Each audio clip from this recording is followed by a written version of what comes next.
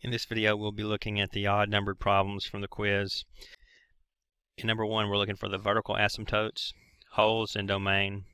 One thing we could do is graph it. That'll give us a good idea of the vertical asymptotes.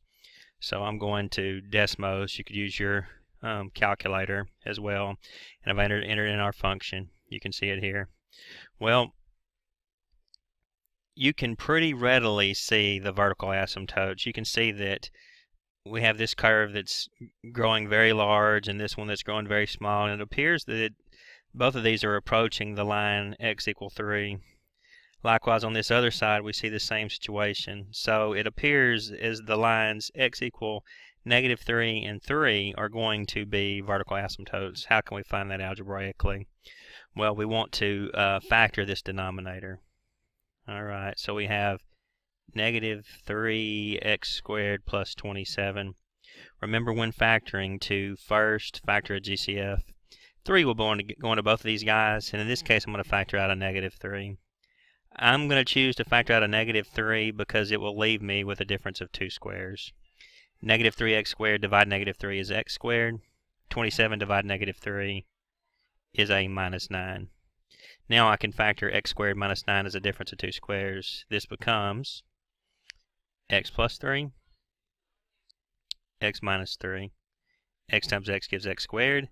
Positive 3x and -3x would cancel, and then positive 3 and minus 3 would be -9.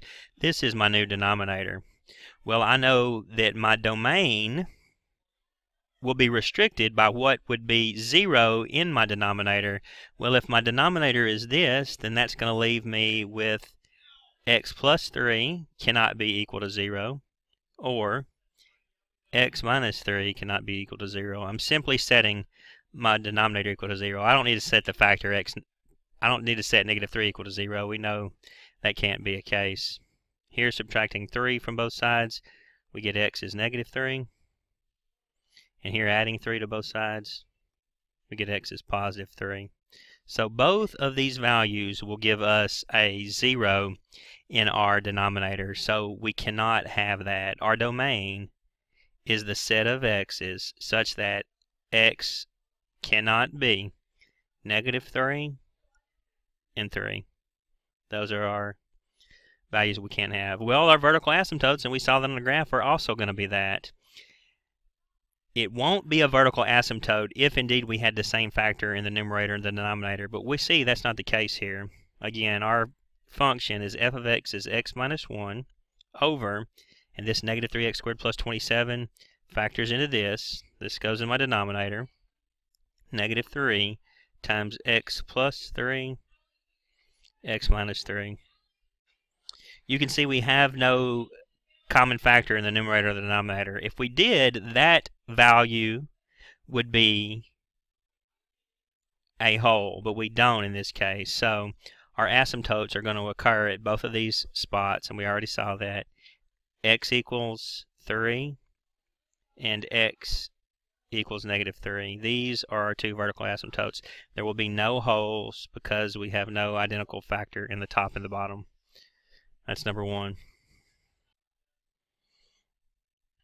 Okay, problem number 3. In this problem, we're asked to describe the end behavior. That is, what happens when the graph gets very large in the positive and negative x direction. End behavior.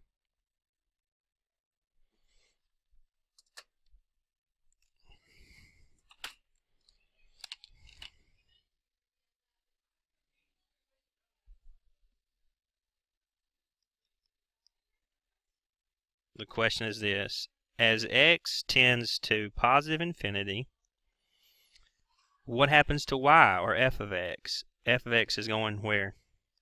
And as x tends to negative infinity, we could put a plus here for plus infinity. What happens to my y? Those are the questions. Well, two ways we can go about this. We know from our previous discussions that we will have horizontal asymptotes. We know that if the degree of the numerator is greater than the degree of a denominator, we won't have any horizontal asymptotes and the graph will get boundlessly large. Let's take a look at the graph. We've got our function x squared minus 4 divided by negative 3x. You can see that as we get very large in the x direction, that our graph is heading towards negative infinity, and I could scroll out and you can see that that's the case. It is getting boundlessly negative. So as we tend to positive infinity in the x direction, the y, the f of x, is going to negative infinity.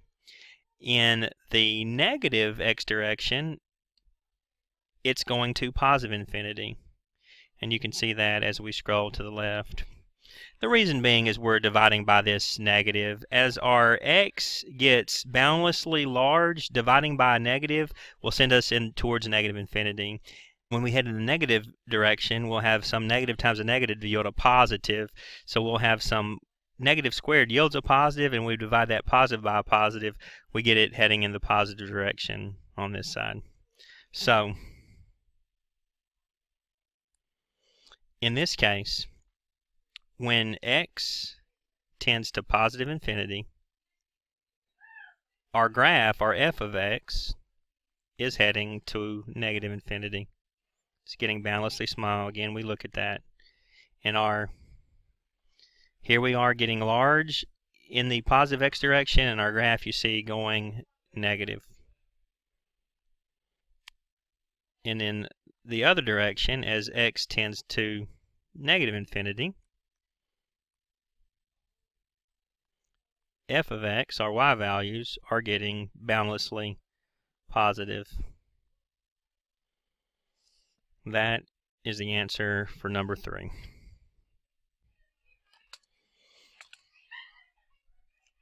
Okay, number 5, we have f of x is equal to x plus 2 divided by negative 2x squared minus 6x. We're looking for vertical asymptotes, horizontal asymptotes, holes, and x-intercepts. Well, again, I want to look at the graph. Basically, every time there's two things that we're going to look to do. Look at the graph. All throughout your math life, they've been telling you to draw a picture. And number 2, factor. And in terms of order here, these are interchangeable, but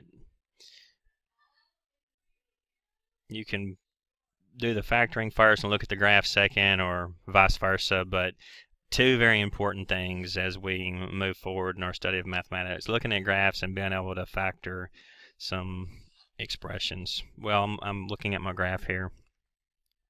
We have x plus 2 divided by negative 2x squared minus 6x. Hopefully you can see the graph appears to be in 3 parts.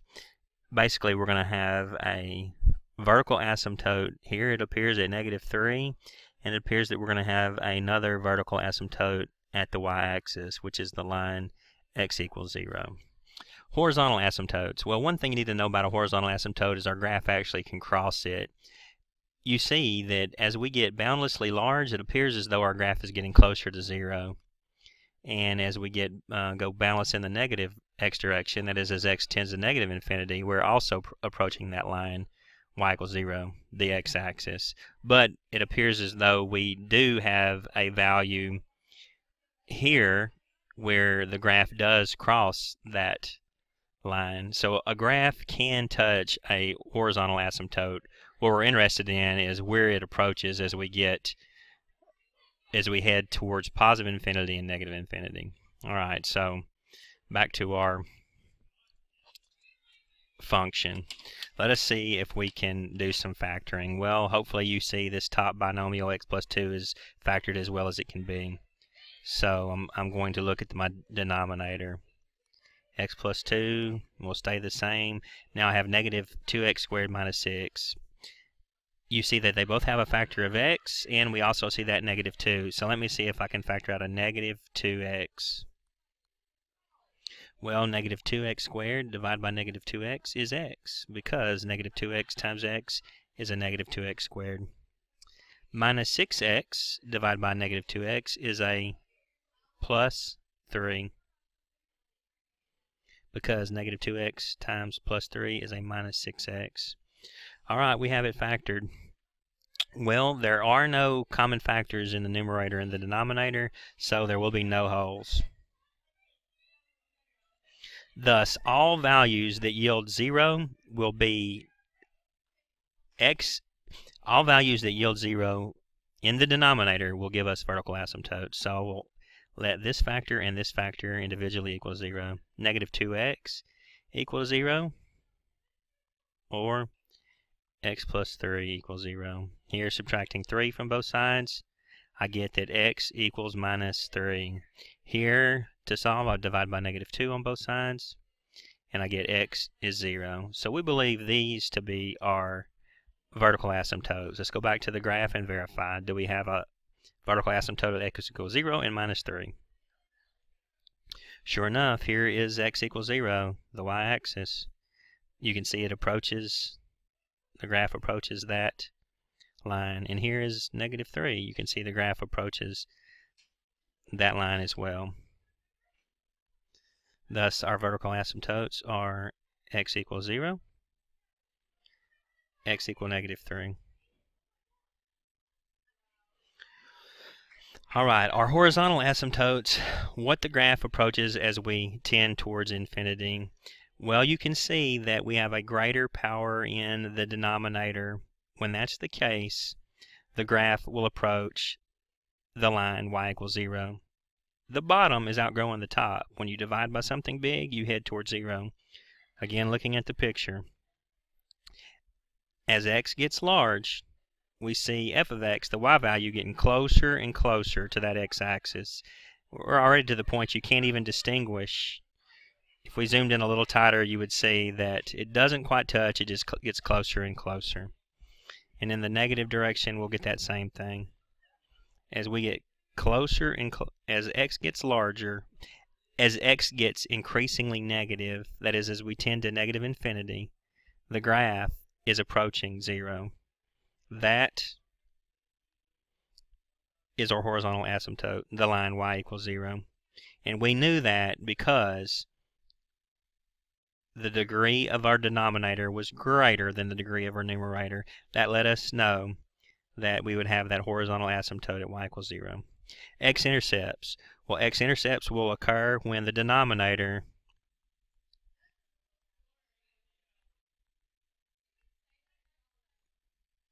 is equal to 0. Okay. Thus, we will set x plus 2 equal to 0. Setting x plus 2 equal to 0, we subtract 2 on both sides, and we see that we have x equal negative 2. That is an x-intercept. And we can go back to our graph and verify that. We see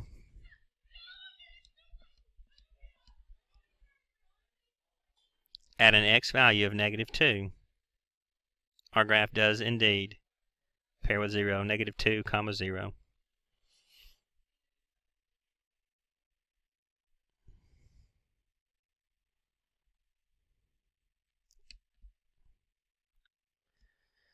That concludes this video.